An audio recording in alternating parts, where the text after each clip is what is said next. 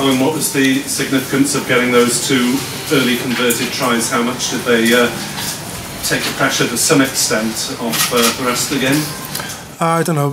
I think probably adds the pressure, because when you've got a lead, you don't want to lose it. And that was probably at the forethought that we had to keep going. I think sometimes there's a point where you can sit on a lead, and I think we were conscious not to do that. We probably went a bit attritional after the first 25, but like I say, we stuck to our process and kept the ball, and Gats alluded to a couple of opportunities we're probably disappointed to take. In the second half we moved the scoreboard on and got those opportunities, like we say. So it's a dangerous place to be when you've got that lead. You can go backwards, but it's pleasing that we were able to build on it. And as good as a result as you could have hoped for as you head up to Twickenham for round 2? Yeah, I think everybody wants to start with a W. We've got that. I think I was asked a question over there whether it was complete. Not by any stretch, and I think it's the end of the start for us. I think it was the first 80 out of the way, and we've got another big week coming up, and a tough trip to Twickenham. What are your thoughts on that trip next week?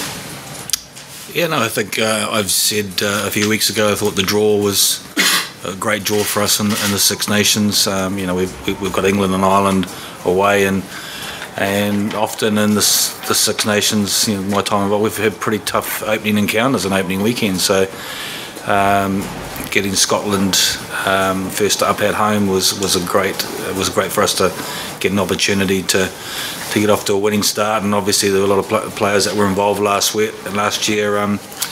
They wanted to make up for that disappointment, having been the first time that Wales had lost to Scotland for a long time. So look, we're pleased to get that off to a bonus point win here in the Championship. We go to next week and to a venue that we've had a lot of success in the last 10 years, and played well there. So looking forward to it. Lee Half, when he came into the game, his position under scrutiny, was that as good a performance as you've seen from him?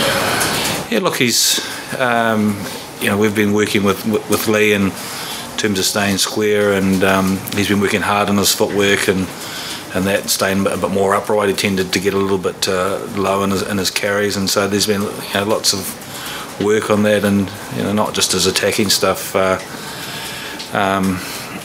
The way that I think he goal kicked, and we changed defensively our set up a little bit in structure, and we'll keep working with that and doing that. But it was definitely a confidence building performance by him. Would you expect him to now go straight through the situation? Look, I think the thing is that there is no doubt that to me he's the best defensive fullback in the world. His positional play at fullback and the way he does things, and his work rate is absolutely phenomenal when you see the numbers that after a game and how hard he's worked and compared to anyone else, and the amount of meterage he's covered.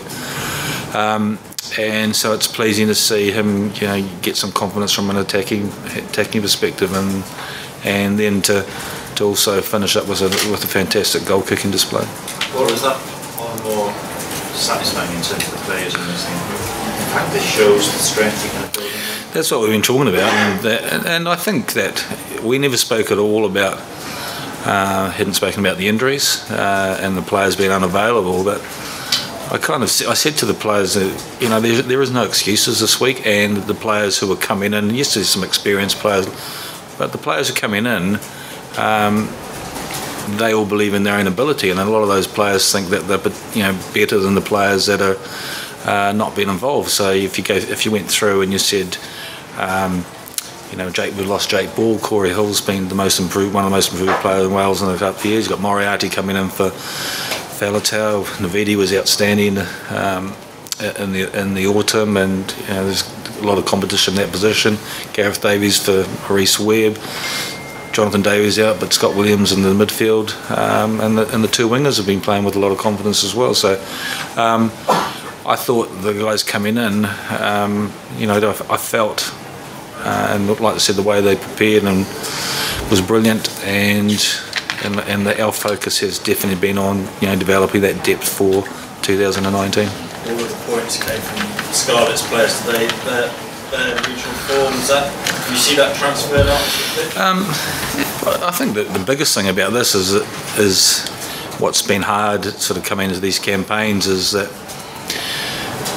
probably the last 6 years we haven't had a team involved in quarterfinals of Europe, and you get a group of players come in with sort of that confidence and self-belief in their own ability, and that makes a huge difference to us as a squad, because players in a good frame of mind, and that's been hard at times where you've sort of had to put regional form to one side and then just concentrate on your national setup. So having that group of players come in and having performed well in the last 18 months or so has been definitely a positive for the squad.